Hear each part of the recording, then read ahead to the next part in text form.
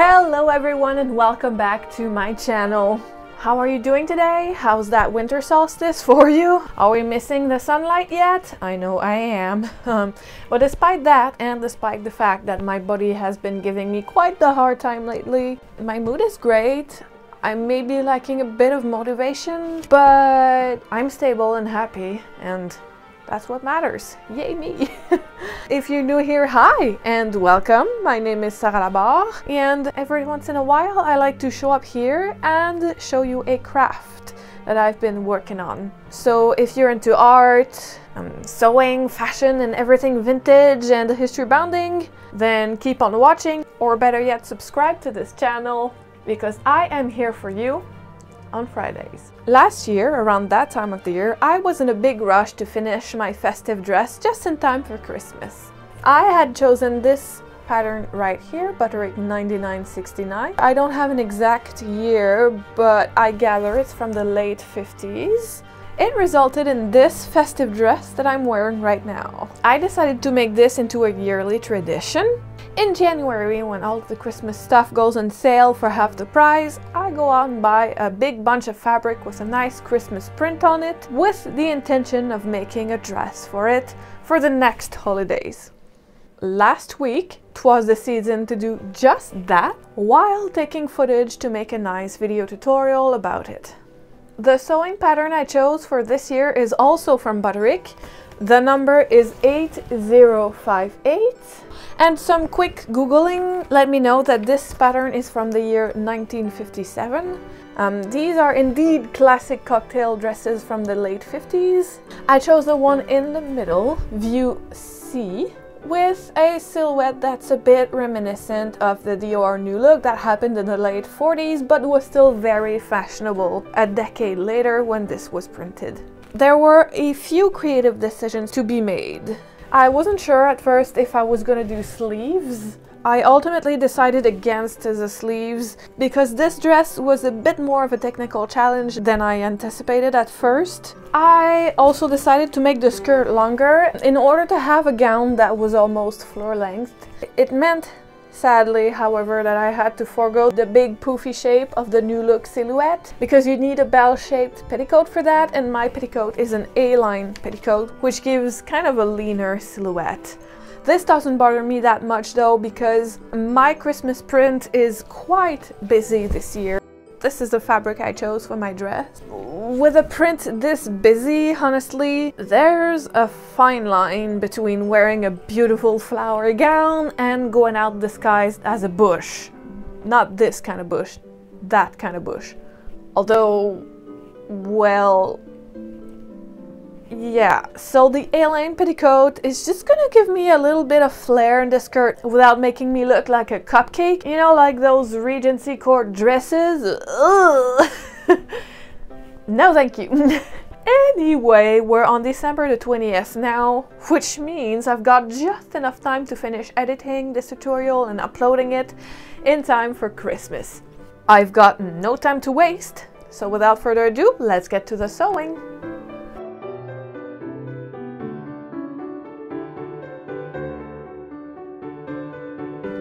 Okay, this is what we're working with today. This is my back panel. The darts have been basted already by hand. I always do my darts by hand. This is how I get them to be so precise. And the darts have been put in the front pieces as well. There is a piece for the back of the neck, as well as some pieces for the front. If you notice here, there's a bit of overlap here at the front, so these pieces are gonna overlap and create a front closure. When I make a dress, usually I don't bother making a mock-up of the skirt. I only mock up the bodice part of my dress, and this is gonna be the case today. So the side seams are gonna be brought together, and the front bit here is gonna be gathered between those 2 points. I just don't know exactly what width I should gather it, so I might refer to my other pattern pieces for guidance. So I need to gather this bit and then bring it against this piece like so. So yeah, I'm navigating a bit in the dark right now. I don't exactly know what I'm doing. I might have to think about it for a bit before I commit myself to this neckline.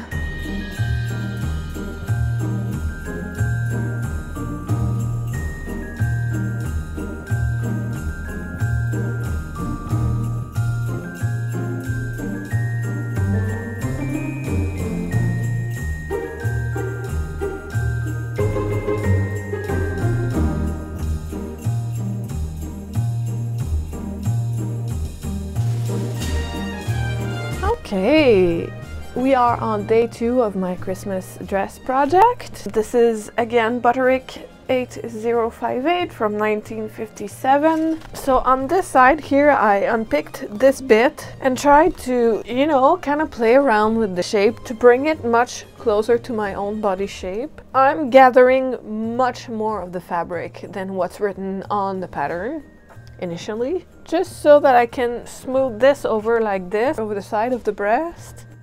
Let's just imagine that these are very good looking gathers for a second. This would have to look something like that. See? Now my armhole is way too small, and that's even before I made it even smaller with my adjustment. So I'm gonna have to trim some of that arm's eye here. I decided against putting any sleeve. That would have just complicated my job even further, so no sleeve, no thank you. I'll instead... There's a lot of blue jays right now outside, it's very pretty. They're also very loud and kind of a big bunch of bullies too.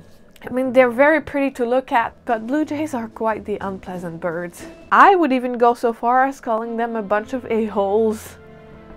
It's too short. I have a long torso. I have long everythings, but especially my torso. When I tried it yesterday, the bodice was also a little too tight around the waist. I think I'm gonna let out these darts just a little bit, maybe by 3/16 of an inch on either side of the seam line, which is gonna give me like 3/4 of an inch of ease around the waist. Hi! VoiceOver Sarah here. So with these minor alterations, my pattern was ready to be cut into the Christmas fashion layer. The bodice back was cut on the fold, same for the collar back, which I did twice. The front yoke was also cut twice on the double layer and also on the bias, which gave me 4 front bias yoke pieces. My skirt panels were too wide to be cut on the double layer, so I unfolded my fabric and cut 2 front panels and 2 back panels on the single layer. I made sure to add 9 inches at the bottom of each panel.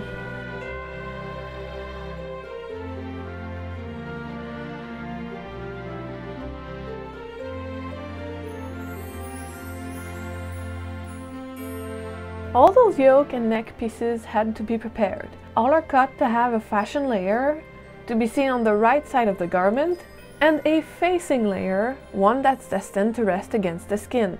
The facing layer had to be structurally augmented with some interfacing. Those commercial sewing patterns, even the vintage sewing patterns, would usually have us use fusible interfacing. Now, I don't care for it personally. I find it not durable at all. So non-fusible interfacing it'll be. I used a cotton and linen canvas, which I drew parallel lines along its grain line to pad stitch it to its corresponding facing. It works better if you baste the pieces together at a couple places just to make sure everything is smooth.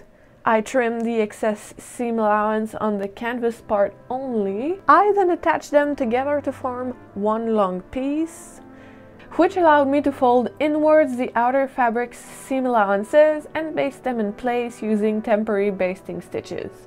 The yoke's seam allowances also get folded inwards and basted in place on the fashion layer, the outer layer of the garment, but just on one side for now.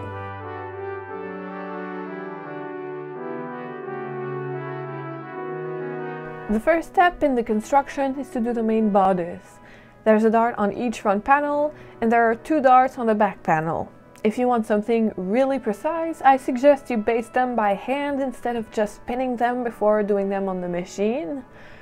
For the side seams, you can do your seam of choice, but in any case, you need to finish your seams before you attach a bodice to a skirt. For this garment, I chose to do a French seam. If you don't know what a French seam is, check out the description box for a link to another sewing tutorial. I've trimmed all my arm's eyes with some double folded bias tape here and here. I've marked my seam line here in the back, as well as my center back, and I've marked my center back on the yoke as well. This is the wrong side of the garment, So now I need to bring those pieces together in the center back and whip stitch those two pieces together at that seam line.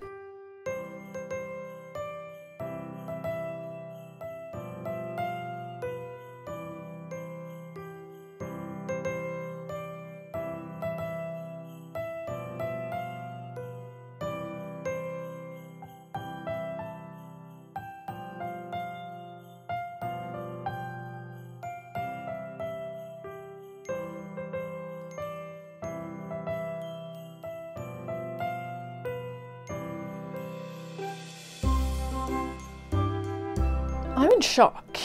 I have no idea what happened here, but my final bodice in no way resembles my numerous mock-ups, so I have no idea what happened here, but this does not fit at all. So I seam ripped most of it and I pinned it on the dress form to kind of play with it, and I think I'm gonna have to redo this piece here.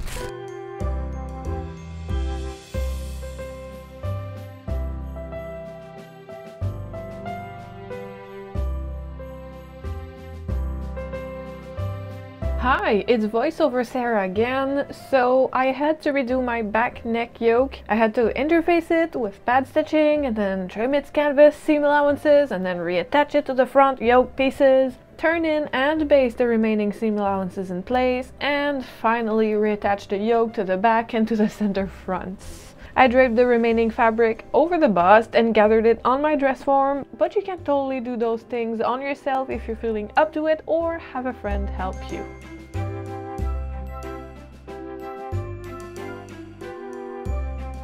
To assemble the skirt, I had to veer off the pattern's instructions for a minute. There are two front panels and two back panels. I sewed the two fronts together and the two backs together and finished my seam allowances by felling them by machine. You can totally do the finishing of your choice here, but the important is to do it now. The one thing one has to know about these vintage sewing patterns is that most of them don't come with pockets. So I dug up a huge pocket pattern from my history bonding stash and cut 4 pieces. These are extremely girthy, so that'll do.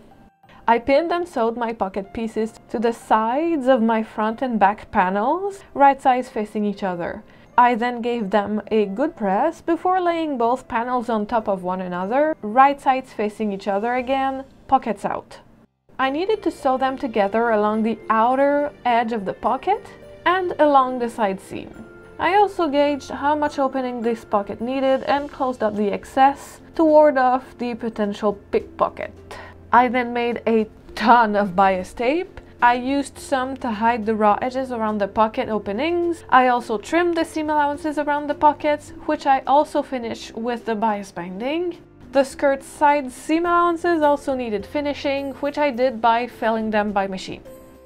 The skirt needed to be gathered to fit to the bodice. I did that by sections, matching the side seams, the center back and the center fronts, and sewing 2 rows of running stitches on each section and pulling on those threads to create even gathers. I made sure they were evenly spaced, using a lot of pins, and sewed them by hand at the waistline using 1 back stitch per pleat. I went over each section with the machine, skipping over the pockets, which I then sewed towards the center front with a slightly smaller seam allowance. Securing the pocket to the waistline ensures it won't sag down and bring your design down with it. There wasn't a lot left to do at this point. I went over my waistline with a piece of 1-inch cotton twill tape to hide all the raw edges. I could then pin the outer layer of the yoke in place on the edge that had been previously folded and hand stitch it in place using whip stitches. Once this whole edge was secured, I folded the remaining seam allowances inwards to match the interfacings, pinned them in place, and again sewed them by hand. The only thing left to do at that point were to add buttons, buttonholes, and a few hooks and eyes to finish the bottom edge of the skirt, which I did by machine because I was in a rush, and finally to remove the visible temporary basting stitches. And the garment was done!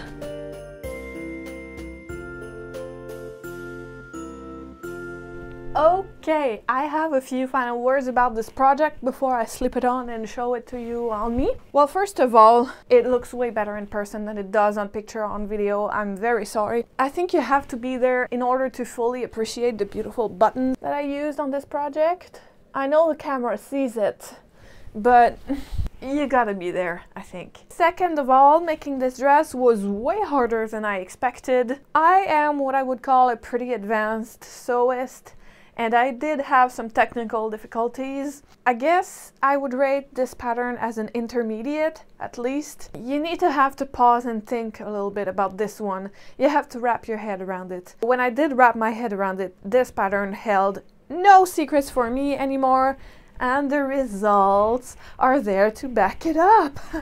And I also made a cutting mistake when cutting my pattern pieces. You know, with the back neck piece, the one I made was way too small. For some reason, I don't know, I've been sewing intensively for a couple of years now, and this is the first time that happened to me, so yay me, I guess. I did have to install a bit more hardware than I anticipated at first. Some of these buttons are only decorative, so I've got 7 pants hooks and 7 buttons as well, 2 of which are actually purely decorative. All in all, it's maybe not my best work, but I'm still very proud of it. I am very happy. I think the dress is gorgeous, and I just can't wait to go put it on. As always, I would like to thank you very, very much for watching. I wish you some very happy holidays. Take care of yourself. Life's too short to hang out with people you hate. Make sure you drink enough water, especially if you're getting a little boozy during this holiday season. I know I'll be drinking home alone because Christmas is cancelled again. And I guess I'll see you next year. Bye!